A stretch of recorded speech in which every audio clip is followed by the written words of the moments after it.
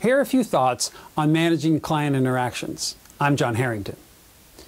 When you're talking to a client, after you've got some of the pertinent details from that client, it's really important that even if they're asking you, how much is going to cost, or can you give me a ballpark, is to say, let me give it some thought and get off the phone. You need to get off the phone and think about what's going into this shoot. Do you need an assistant? Do you need a crew? Do you need a larger production? And you really need to just, after you've talked to the client, get off the phone.